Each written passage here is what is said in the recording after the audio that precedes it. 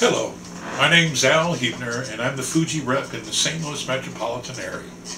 I apologize, my HMO had me do some plastic surgery in the Falkland Islands, and the swelling hasn't gone down on the surgery, so I do apologize. Today I'm here to talk about the continuous shooting burst mode that can be found on the S1800, or also known as the S2700. The way to access this, you turn on the camera. There is a button on the top of the camera that shows the body of a camera. You press that to access the continuous shooting burst mode on your screen. There's an off, which allows you to get one picture every time you depress and release the shutter button. The next stage is taking a continuous shooting at full resolution of the top 3 pictures that you take. The next offered is the last 3 pictures you take of continuous shooting, up to 40 pictures, and then keeps the last 3.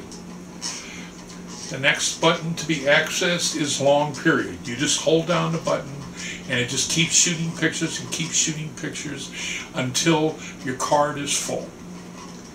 The next button is the top 10 pictures taken at medium size or less. The next button after that would be the top 20 pictures, and this is the ultra high speed continuous shooting at small size or less, 3 megapixels or less. Now, another feature that I like very much is called the dual picture mode, and that is accessed by the control on top of the camera. With that, we spin until we come to natural light. We press the OK button, and that allows us to go into scene position. And in scene position, I find natural light and flash.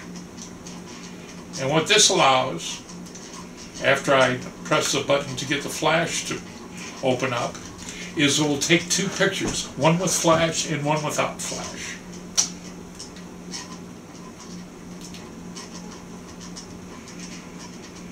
And what it does is allow you to take those pictures and print them out either in the flash mode or in the natural light mode.